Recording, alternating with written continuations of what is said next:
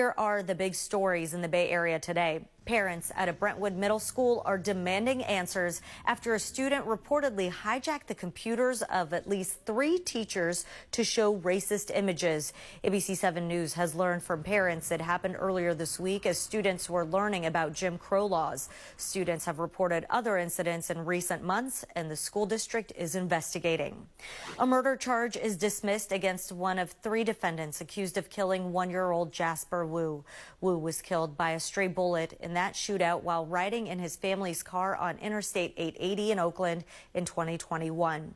Johnny Jackson's defense team says facts support he shot his gun in self-defense. Jackson is still being held on felony gun charges.